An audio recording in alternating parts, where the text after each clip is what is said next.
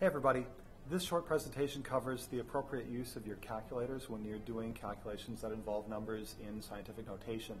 When I first started teaching chemistry 15 years ago, I noticed that a number of my students were making errors, not because they didn't know how to set up a problem, but actually because they didn't know the appropriate way to use their scientific calculator.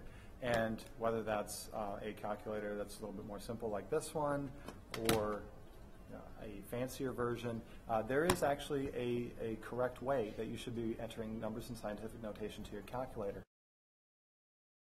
We're going to take the number 6 times 10 to the 23rd and divide that by 6 times 10 to the 23rd.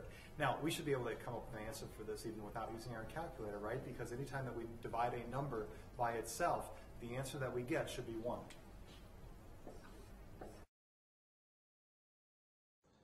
So let's perform that calculation using a strategy which is very common among students. However, it is an incorrect strategy. So let's key it in. 6 times 10 to the 23rd divided by 6 times 10 to the 23rd.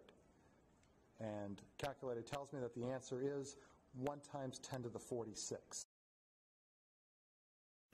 So we just tried to do this division problem using a common strategy that I see a lot of students use, but we got the totally wrong answer, right? I mean, 1 times 10 to the 46 is not the same thing as 1, which we had predicted earlier should be our answer for this. So why did this occur? We need to break it down and understand what your calculator is actually doing with these numbers. Let's look at how your calculator would be handling those numbers. So we're going to do 10 to the 23rd. That gives us 1 times 10 to the 23. I'll multiply that by 6 to get 6 times 10 to the 23rd. Divide by 6 gives an answer of 1 times 10 to the 23rd.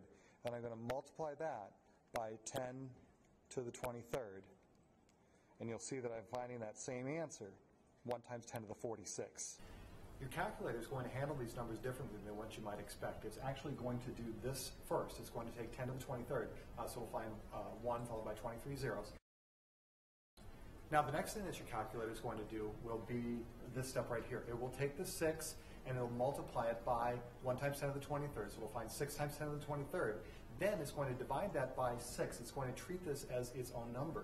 So it'll go back to 1 times 10 to the 23rd. And because this was already found to be 1 times 10 to the 23rd, it'll multiply those two values and find the answer of 1 times 10 to the 46, which we know is incorrect. When we use that incorrect strategy, we are essentially telling our calculator to work with 4 numbers. So we can break it down like this and say A times B divided by A times B. Let's put in some real numbers and see what happens here. So I'm going to put in 6 for A and 4 for B. So I'll do 6 times 4, divide by A, which was 6, and then multiply by B, which was 4. 6 times 4 will give 24.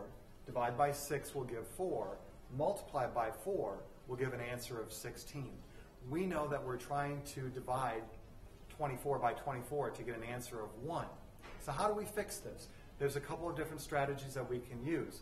Algebraically here, I can change my order of operations by using parentheses. If I do 6 times 4 to find 24, and then 6 times 4 to find 24, and then divide those two values, I'll find the desired answer of 1. We can do it this way on our calculator. There's another strategy that we can also use on our calculator, which is actually going to be the easiest of the methods. One way to get the correct answer is by using parentheses in my calculation. So I need to use parentheses, and then I'll do 6 times 10 to the 23rd, close the parentheses, and then I'll divide by, and I need to use parentheses again, 6 times 10 to the 23rd, close my parentheses, and now get the correct answer, which should be 1. Let's look at a final technique that's really going to cut down our keystrokes and make this process a whole lot easier.